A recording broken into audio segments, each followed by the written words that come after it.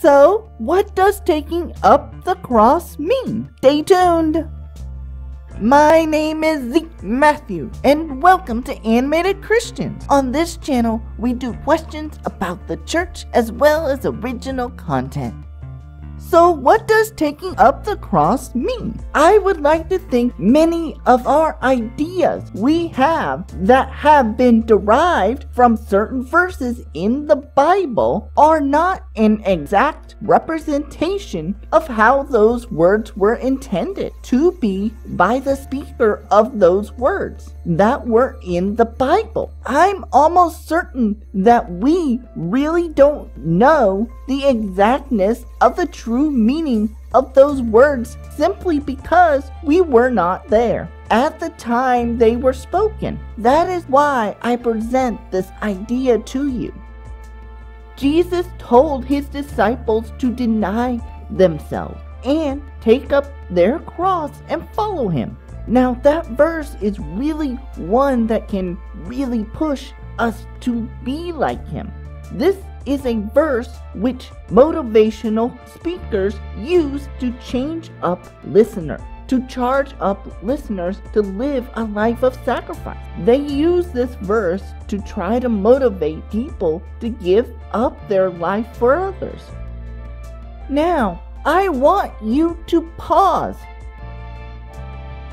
And I want you to think like an investigator. When did Jesus say this? Did Jesus say this before his crucifixion? If Jesus used this phrase before he went to his crucifixion, then it is very likely that he was trying to get the disciples to look at what it took to become a crucified one at that time. If Jesus were to say this after the resurrection, then it would mean that he was getting the disciples to look back at the crucifixion, to what took place, and how we are to give up something to gain something else, like he did on the cross.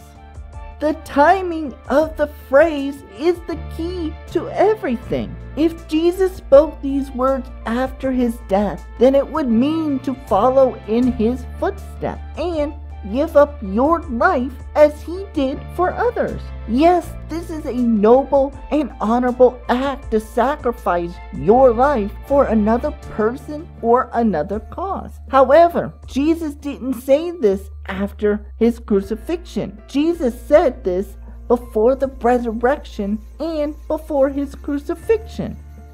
Does the timing of these events matter? I certainly believe it. During those days, the Roman army would line roads with crosses with people who they determined deserved such punishment. This punishment was used as a visual deterrent for anyone who had aspirations to try to conquer the Roman occupation. It was used to display those people who were sold out to overthrow oppressors and gain personal freedom. Basically, the people on the crosses were radical rebels against an oppressive military government. So, to discourage rebels, the Romans would place those rebels on crosses by the roadways. Crucifixion was also a form of capital punishment. Since Jesus said these words before he went to Jerusalem, it is most likely that this was his point of reference to his followers. His disciples had no vision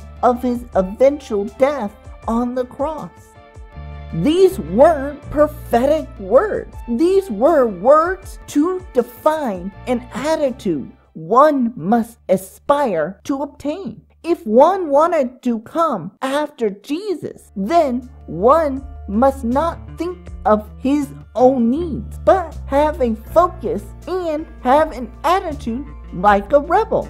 Don't be afraid to buck the system. Act like you have already lost your life and be a total believer in the cause of Jesus. Rebel against the pull of this world and live like someone who resides in heaven. To take up your cross meant that I'm willing to die in this world for the cause of Christ, just so I can live eternally in heaven. And never forget, Animated Christians is just for you.